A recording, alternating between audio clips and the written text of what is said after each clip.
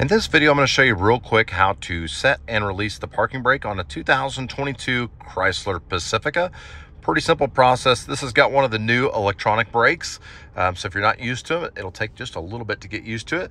Right up here in the center console, you'll see this P with the circle around it. That is your parking brake. To set the parking brake, I'm just going to press that button. You'll notice that it lights up red, and you'll probably hear a little noise with the parking brake actually setting.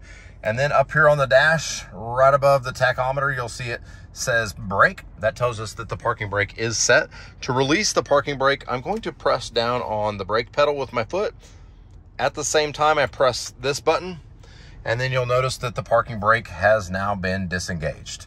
That's all there is to it. Pretty simple process. If you thought this video was helpful, give it a like, comment with any comments, and subscribe to help us make more videos just like this. Thanks for watching.